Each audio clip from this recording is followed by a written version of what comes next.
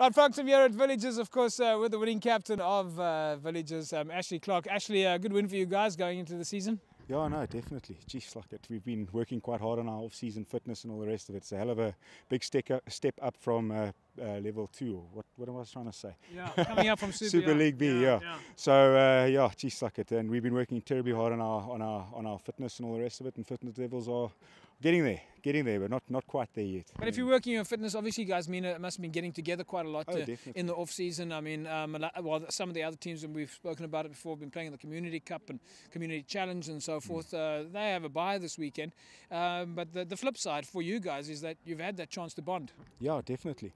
I mean, the best part is we haven't segregated into A and a B and a C side or whatever. Yeah. What's quite cool is we still like a club thing, so we train on a Monday together as a club, and it's still quite lucky. We go have a beer after training and all that type of thing. You know? Wouldn't be able to stop you. No, definitely not. Now tell us, who's this young man over here? This young man, he trained with us. He trained with us on Thursday, and he came for the captain's run and all that. He did the warm up with us and all the rest of it. He's from Grey PE.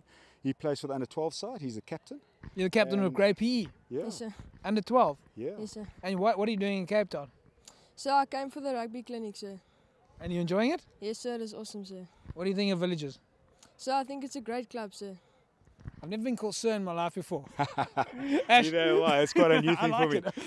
He He was training with us at the Rugby School of Excellence. We did something on Wednesday, Thursday and Friday for all the young kids and all the rest of it. And it was quite cool giving back to rugby as a whole. And he came and trained with us and ran us on today.